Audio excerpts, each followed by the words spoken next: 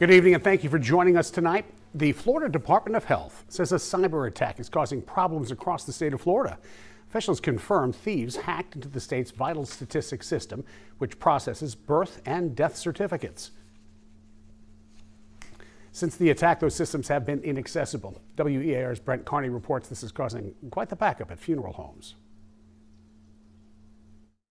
At this point, funeral homes can't help families grieving until they have that death certificate. And until that system is fixed, those families are going to continue to wait. It literally puts us in a bad spot because we have zero control over it. Funeral home director Chris Jensen says he's one of the more than 6,000 funeral homes across Florida impacted by last week's hack. It brought his operation to a standstill. We get numerous phone calls, probably 10 a day. The hack shut out funeral homes and other offices from accessing the Department of Health's vital statistics system. Everything's in there. It affects birth certificates, it affects death certificates, all the information is in there. Funeral homes like Family Funeral and Cremation now have to handwrite certificates and deliver them to the doctor's offices and the Department of Health.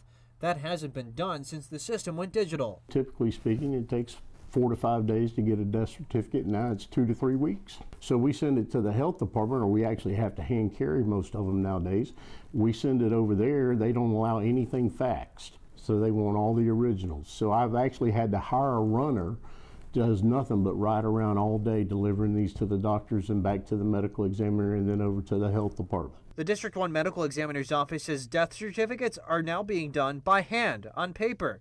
They say several death certificates started in the computer system did not get finished before the hack.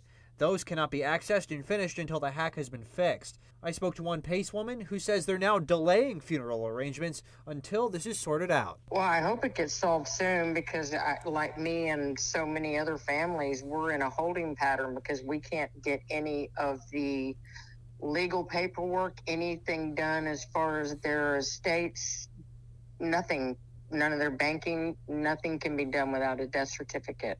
And some funeral homes say that the access does get better by the day, but there's no word on when this cyber attack could be fixed. In the studio, Brent Carney, WEAR News.